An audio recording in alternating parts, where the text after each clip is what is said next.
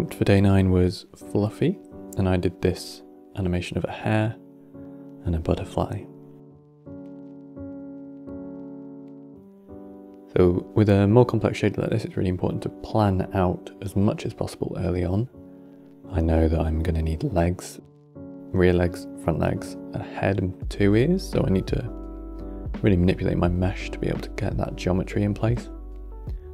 Back legs, front legs, ears, they're all starting off symmetrical, so I'm using absolute to position my distance. So I got them both exactly the same place on each side. And then I'm using the sine, SIGN of x, of the original x, to multiply by my displacement vector. And that's allowing me to extrude in both directions. So I've got that symmetry there. I've created an extrusion to the knee, the second one to the ankle, and the second one to the toe. So this allows me to have control over each limb, just as if it was rigged, essentially.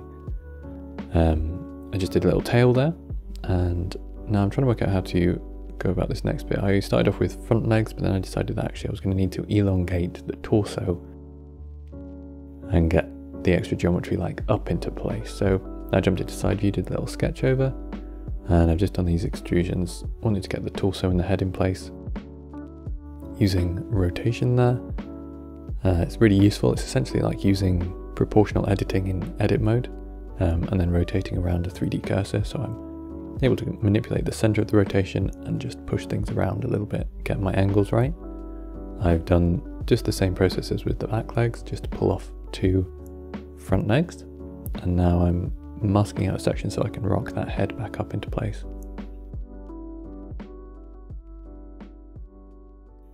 A lot of just tweaking things around, making sure I'm not tearing anything. I wanted to extend the muzzle out here, keeping it all quite simple, and then pulling the head back up a little bit further. The whole thing was getting pretty large. I know for my composition I want to be able to see the sphere as well as the hair without zooming in and out too far, so just scaled the whole thing down there, all of the displacement. Now I'm trying to work out how to get the ears. To get such a long extrusion from such a small part of geometry, I need to cinch in a whole area. So what I'm doing to begin with is I'm pushing the back of the head forwards, that's compressing some geometry, and then I'm creating this sort of ring of geometry which squeezes in towards the middle.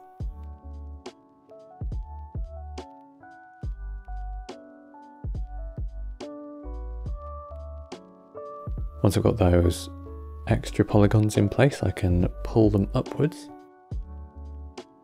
without risking tearing anything, and I'm using masks here just to make sure that I've got the left and right ear manipulatable independently. So I've got rotation, which I've got my centers right for the base of the ear, just so I'm not twisting them in a weird way.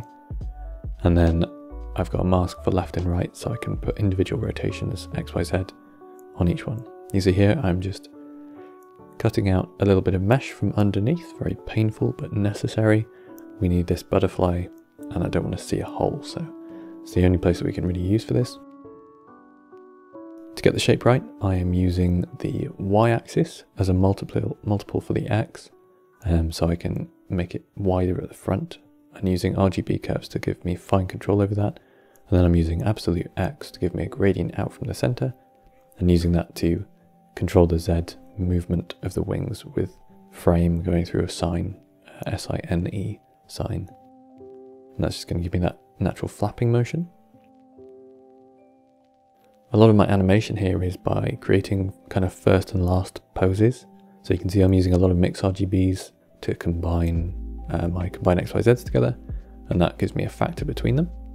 I've got a whole load of motions that need to happen simultaneously, so Rabbit needs to rock back, stand up slightly, and to stand up I have to move the body up, I have to move the knees down, I need to rotate it backwards, I need to rotate the arms down, rotate the head up, and also there's going to be things like the ears rotate forwards. So now I've got the head in the correct position for the upright position, I can put my my first and final positions for the butterfly, and then I can also start working on my ear movement.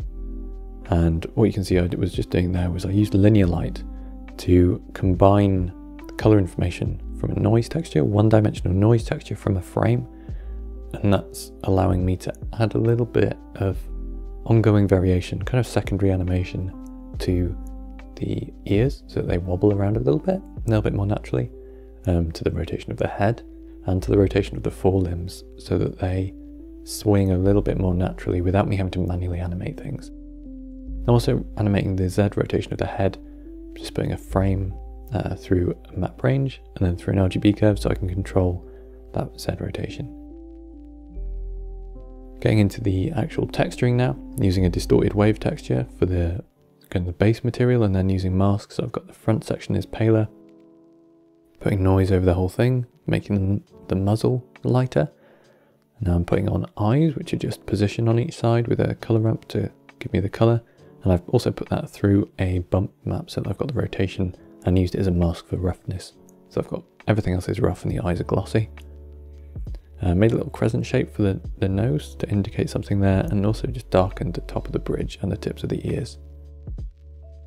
Now just masking out a little area to make the insides of the ears a little bit pinker. Didn't have any displacement, they're just kind of convex holes, but I wanted to indicate it with the texturing. Working on the butterfly now, I've got absolute X to mirror it and put it through a magic node.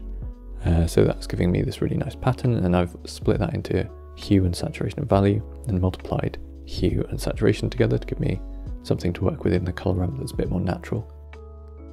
Just working my general overall animation with timing, so I'm fading to the sphere and doing the clay wipe correctly.